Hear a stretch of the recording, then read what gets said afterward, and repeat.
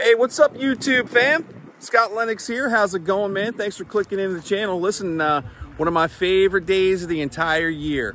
Boat is going back in the water. Just got over here to PT's Marine to pick it up. Gonna drive it over to the house, do a little work on it. I'll show you that. Just some touch-up stuff. Power wash the bottom, put a coat of wax on it, clean the top side a little bit, and then she's going in the water. And I can't wait, man.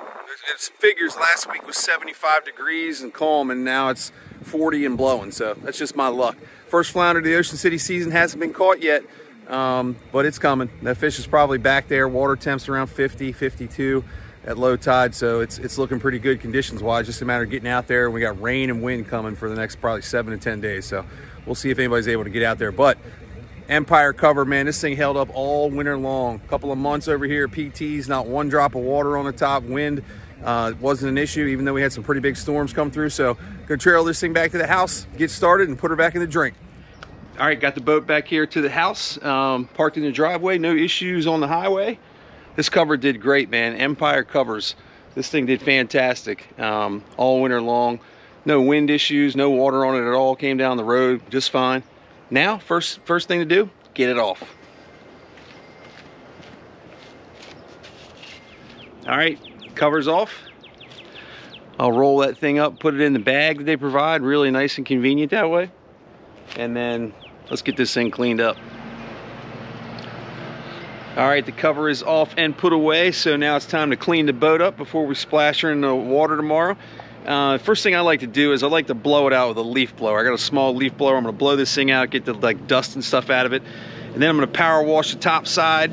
Then I'm gonna power wash the bottom side. And then I'll wax metal, that kind of stuff, put a coat of wax on the outside, and then she's in a drink.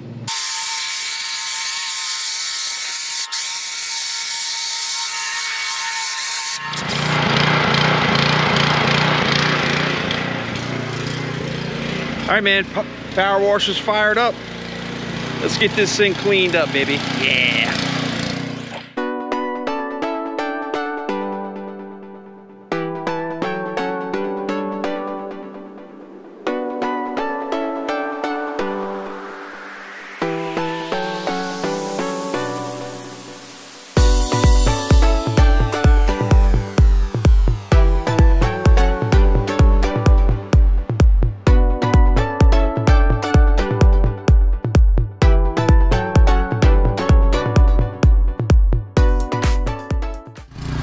All right, guys, if you've got aqua traction like I do in my boat, the stuff is awesome, right? Really, really awesome. And you can power wash it. Just be careful. Put it on a setting that's no lower than 40 degrees and stay off of it by 6 or 8 inches. But if you do that, you can clean it up real nice.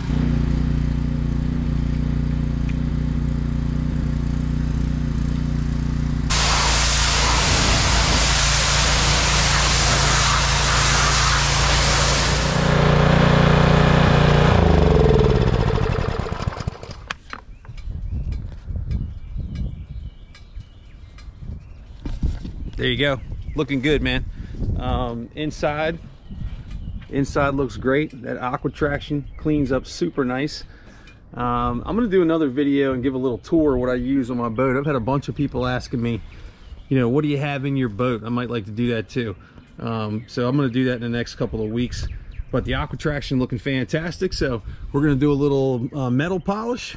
We're gonna do a little wax coat on the outside around the hull.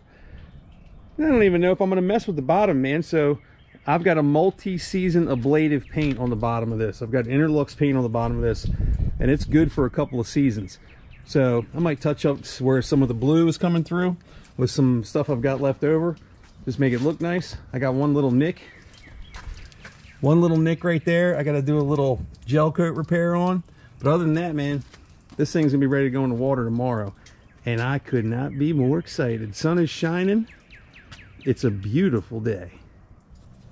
All right, man, so boat's all power washed. I just chamoised it dry on the outside. I don't even think I'm gonna mess with this bottom paint. I just took a little inspection of the bottom. The bottom looks great. There's a couple of spots where the blue is shining through just a little bit, but they're so small and inconspicuous, I don't think you're gonna be able to tell. Plus they're under the water line, so it's not really gonna make a difference. That's just the blue paint that we had on there a couple of years ago. But like I said, this black Micron CSC from Interlux, it's an ablative paint, so imagine like a bar of soap. It kind of wears off as you move the boat through the water, so you can keep it in for multiple seasons. That's what I'm going to do. It's nice and clean, so I'm just going to leave it like it is. And now I'm going to wax the sides. I like to keep these nice and tight, so I'm using a smooth wax that I got over at Sunset Provisions in West Ocean City. This is the high gloss polymer, real easy to put on. This one's called White Cloud. You can see it's dark, so when you put it on there using an applicator pad, you can tell when it gets dry. Just wipe it on real nice and gentle, wait for it to dry, and then use the machine and buff it off.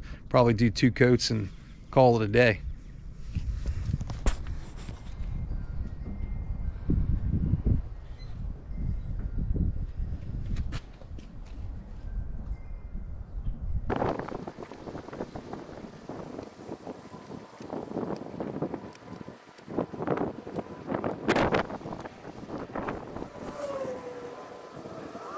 All right, there you go. That first spot's already starting to dry, so it'll be plenty dry by the time I get around to the other side of the boat, and then I'll buff it off and then do another quick, real thin coat and done.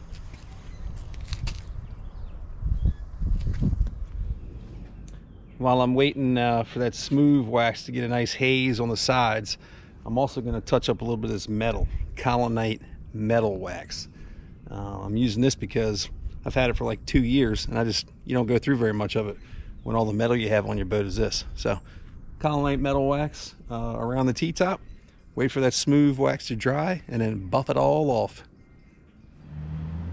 All right, not sure if you can see that, man, but got a nice haze. Got a nice haze on that smooth wax on the side. And actually, I got that metal done pretty good too. It's starting to dry, and you can see it's starting to haze up pretty good too. And then once I go up there and buff that off, that metal will be nice and shiny. These sides will be nice and smooth, and this bad boy will be ready to go back in the water after I fix that little crack. But looking good. So 2 ways you can do the wax on the side. I like to put it on by hand, and then I use the machine to knock it off. You just use a buffing wheel with the polishing pad on it. I'll show you that in a second. Or you can do it by hand. Just use a terry cloth and wipe it all off to a high gloss shine. Not much on the machine here because you really can't get a machine to that, so just a terry cloth and rub that thing down. Don't be nasty. All right, I got my variable speed buffing tool here. I'm going to set this on about 4. I've got a polishing pad on here. This is perfect for this, and it just makes it way quicker. You don't have to do as much work. Shoulders get sore, man, but this takes it right off.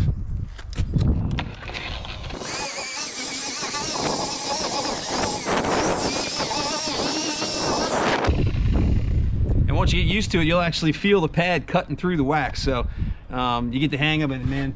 Woo boy. All right, I'm gonna knock the rest of this out, knock that metal out. This thing's gonna be ready to go.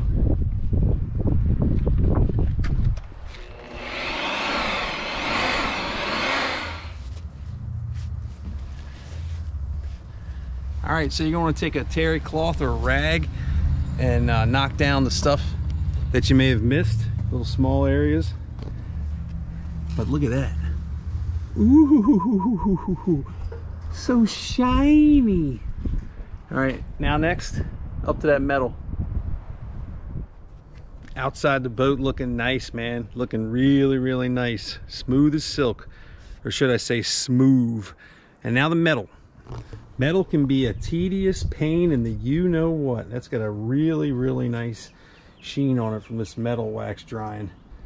And it's just as simple as taking a rag, throwing it on there.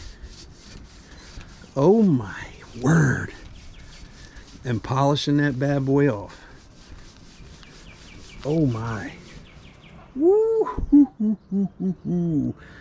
Get the rest of this stuff, and it is going to be looking real good. Right now,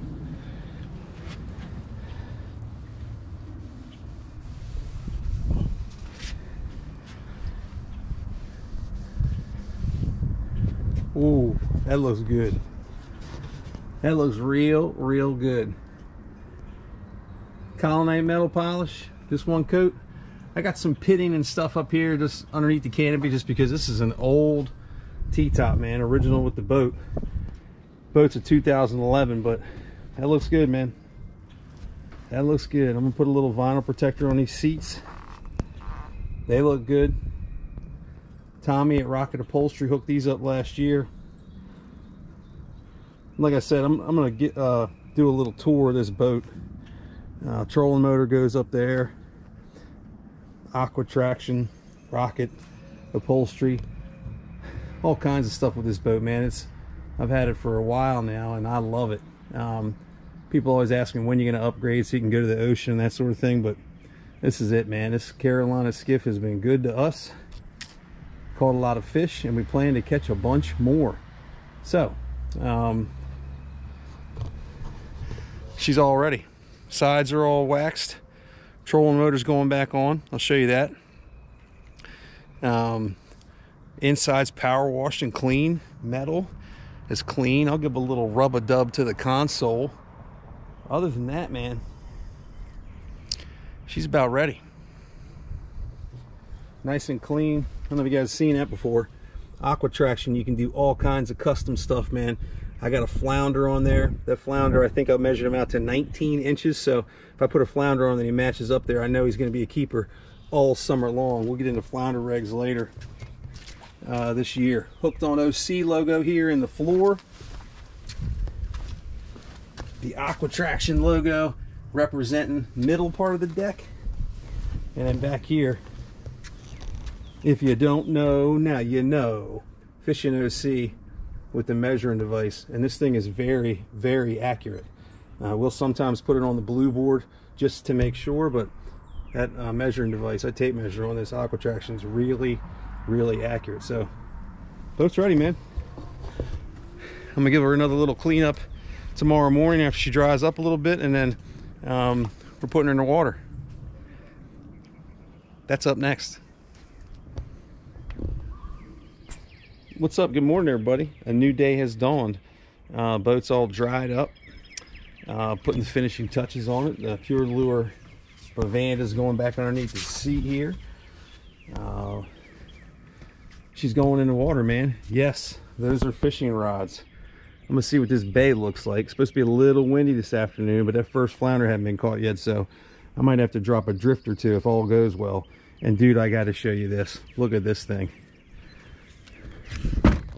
Steve and Dan Cavey, thank you, gentlemen, very, very much. Off the hook. Here's a quick clip of what it used to look like. Busted up, nasty, over 10 years old, and now this thing looks absolutely gorgeous. Looks like a new engine sitting back there, except for the lower unit and everything else. But anyway, that's going down. This is going in. Let's put her in a drink, man. Excited for the season. And the wind about to blow 30 miles an hour and rain 2 to 4 inches. Sounds great. All right, here we are at the Ocean Pines Yacht Club where I put the boat in, and very deceiving here because it looks super calm, but out here, not so much. I am gonna go give it a look, but pre-drop checklist. Here's what has to happen for me. Straps come off. Take both these straps off. Drain plug, very important. Drain plug ready to roll. And then what I'm going to do is I'm going to tie a line. I just usually loop a line onto my bow rail here, and then I'm going to connect it to one of the cleats down here on the dock. That way when everything's loose, I can just let the boat go, pull the trailer forward, boat should slide off, and then just sit there by itself. I'll go grab it and tie it up while I park the truck. So let's get going. All right, got my line tied off to the cleat here. I'm just gonna run this down the dock, and I'm gonna tie it off on this first cleat. Doesn't need to be tight or anything. Put a little half hitch in her. Sorry you couldn't see that. There we go, half hitch there. Line goes to the corner, and then I'll float the boat back here, and everything should be honky-dory.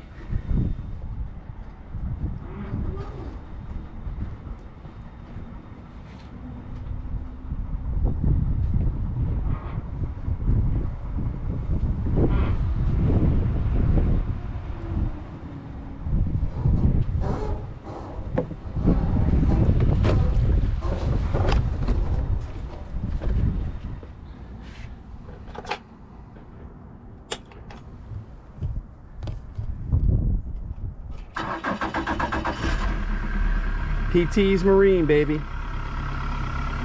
Purring like a kitten. New cowling from Off the Hook. Oh my gosh, let's go. All right, man, mission accomplished. Boat is in the water. It is windy. I couldn't come out, put the boat in the water, and just go right to the slip, man. I had to come out here and give her a test drive. Running great, looks great, but it is honking out here. It is supposed to be 15 to 25 west-southwest this afternoon, and it's there now. You can see these white caps over here behind me up in the thoroughfare.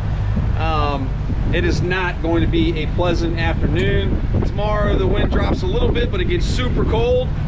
And then all coming week, it looks like rain and wind and rain and wind. So I don't know when the first flounder of the season is going to be caught, but guess what? I'll give it a drift, baby. Yeah, one time. We're going to try this one drift. One drift. Deadly doubles on. I'm going to give this one pass. See if anything wants to nibble. If not, I'm going to take this thing back to the barn, and we'll see y'all next time. But one quick drift.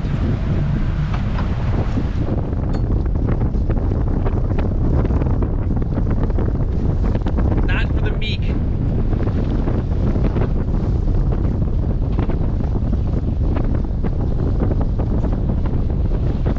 going to go out on a limb here and say that first flounder season is safe today, but I bet they're in here.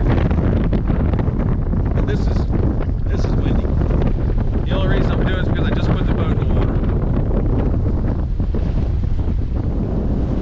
Well, it was worth a try. I don't know if I'd call that a real attempt at flounder fishing, man. Whoa! All right, let's go put this thing in a slip. Holy crap. There she is. Home sweet home. And it's windy today. Home sweet home for the next 8 months. Unfortunately, the water's not turned on here at the marina yet, so it's supposed to pour down rain the next like year and a half. But she's in the water, looking good. Gave her a little test run there. I wouldn't really call that a flounder try, but it was since the lines were wet. But that fish will be caught here real soon. And now the downside to putting the boat in the water by yourself, I gotta walk back to the ramp. See you next vid.